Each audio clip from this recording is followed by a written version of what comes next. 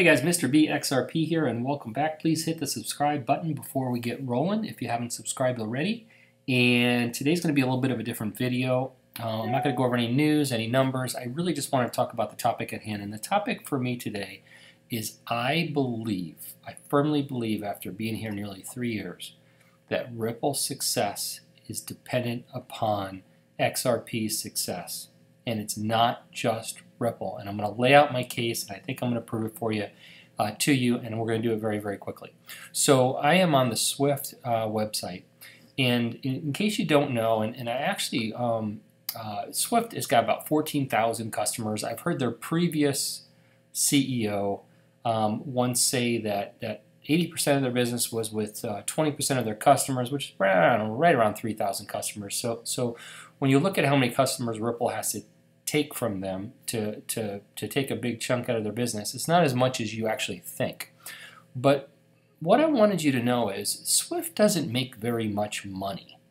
And I went through their financials, and literally in 2018, I don't have their 19 numbers, but in 2018, they only made 34 million euros. That was their profit for the year. Okay, 34 million euros is not a lot of money.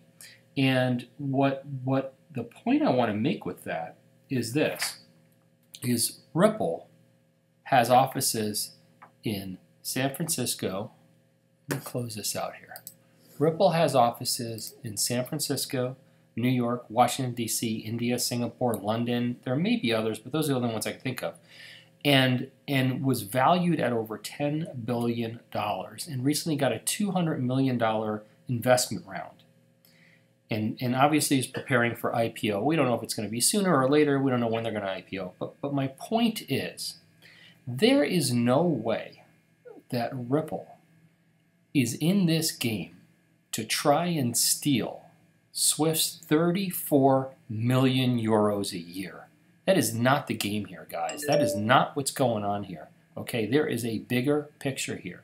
Ripple's going after all the money, which has been controlled by Swift for over 40 years. But Ripple's going after all the money, and for one reason. Okay, they want to control the money transfers around the world, and their value is going to be in the XRP asset, and that's my opinion. Because they wouldn't be building the company they're building right now if it were for 34 million euros a year. I don't believe it. I don't buy it. There's no way that's what they're going after. Okay?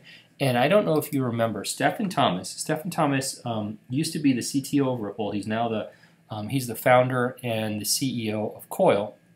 He used to be the CTO of Ripple. There is a video out there, and Jungle Inc. once posted it in one of his videos. I could not find the video standalone. I wish I could. I wanted to share it with you, but I couldn't. But Stephen Thomas is asked by a developer, why would the people at Ripple donate the ILP to the world to use as they want to use it, the Interledger Protocol? And essentially, Stephen Thomas's answer was that the more rails, the more people using the ILP, the more XRP would be used. And then he went on to say, and I quote him, "Our product ultimately is the currency, the bridge asset, right?" Unquote. That was his quote. He said as a Ripple employee that their product was the bridge asset. He didn't say their product was RippleNet. He didn't say their product was, a better messaging system. He said their product was the bridge asset, which to me is further proof that the future value of Ripple as a company, the majority of that value is not going to be in RippleNet and the fees that Ripple gets paid for the work that they do. It's going to be in the value of their XRP, and that is my opinion. And I wonder if you guys agree. Let me know in the comment section below. Do you agree? And as I like to do in all my videos, I like to leave you with something motivational or something funny, and we're going to go with something funny today. And these are the rules of tennis, guys, in this tennis tournament, and everyone should listen up. Every player, unless they're from the same household, has to bring their own tennis balls. so that you don't touch other people's tennis balls with your hands. You can kick their balls, but you can't touch them. I'm gonna blush. Sorry. Of course, if you're playing with someone in your household, you can touch those tennis balls.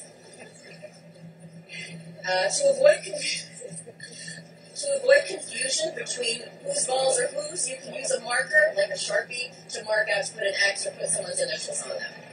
I would just say... And those are the rules, guys, in case anybody's wondering. Those are the new rules of tennis. Okay, I am not a financial advisor. I'm not an accountant. I am not blind to what's happening, and I am not a crypto expert. These are my opinions only. Don't make any financial decisions based on anything I say. This video is intended for entertainment purposes only. Please like and subscribe. If you haven't subscribed up to now, please give me a sub.